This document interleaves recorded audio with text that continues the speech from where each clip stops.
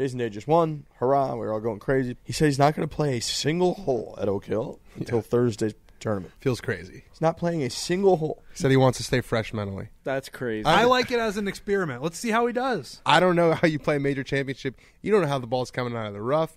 You don't know how far a hole is playing downhill. You don't. It's just like, I feel like you're here. What else are you going to be doing for the next 36? So don't even take it that seriously. But okay, how about this? If he plays well, I was going to say, imagine he wins a tournament and just Monday, Tuesday, Wednesday is just not a thing. now there's nobody out there playing practice rounds. Everybody used to play practice rounds, then Jason Day won in Rochester, and now nobody's out there anymore.